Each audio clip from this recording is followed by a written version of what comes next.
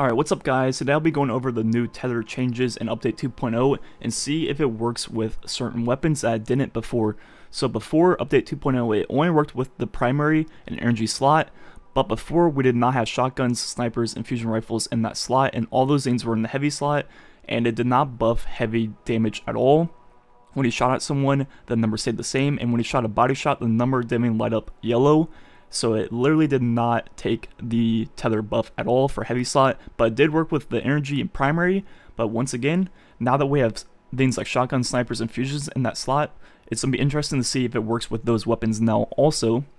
Then, the second part of the video, I'll be talking about Orpheus Rig. But first, let's look at the damage numbers without tether. So as you saw right there, I used that hand cannon. I'll be using the EP shotgun, then also the whisper for the 3 different slots.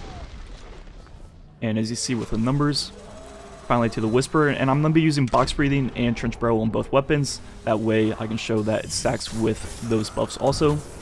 Now the first tether one with the hand cannon, as you saw right there, we went from 881 to 1189 damage, which is 35% on the dot. Now moving on to the EP shotgun, so once again grab the melee for trench barrel, and now I hit 5107 as you saw there, which once again was 35% on the dot, exactly how it should have been.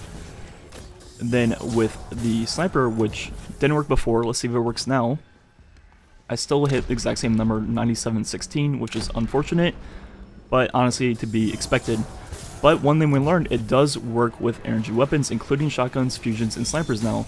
But I wonder with heavy, does it at least share damage when they're tethered? And as you see, when I shoot the ogre, the other enemies are tethered do share damage and they die also, so at least heavy shares damage. I believe it did before, but I never really tested it. But now, shotguns, snipers, and fusions now get the 35% buff, which is very good as long as they're in the energy slot.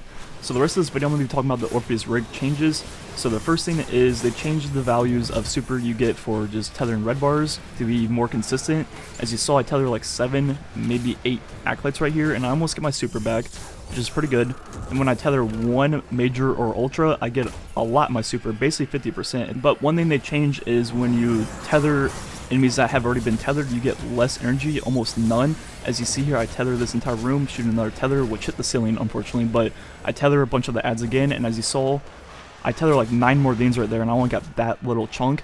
So as you tether adds that have already been tethered, you get less energy, which means you can't chain it forever on the same adds and create orbs for your team over and over again, kind of like in the Argos fight. But as you see here, something in an EP where there's a lot of different adds spawning, I can use it on one wave, then the next wave of enemies spawning, I can use it on them. So you can still chain it, but you just can't use it on the same enemy over and over again to create a bunch of orbs, which I think is fine, because let's be real, that was kind of ridiculous, the fact that you can just create 10,000 orbs off 10 adds over and over and over again until you're ready to use all those orbs. I don't have the most time on this setup before update 2.0 or after, so I'm not the best one to speak on the topic, but I think this change was necessary, and I think it's good overall. But anyways, Tether got a lot better with this update, because now it at least works with some shotguns, some snipers, and some fusion rifles, which is very good, which means you can tether a lot of bosses in a lot of scenarios now, and actually, you know, get the 35% buff on weapons that you're actually shooting at the boss, which is very good. Then it also shares damage with those weapons also. Overall, I think Tether got a lot better in update 2.0.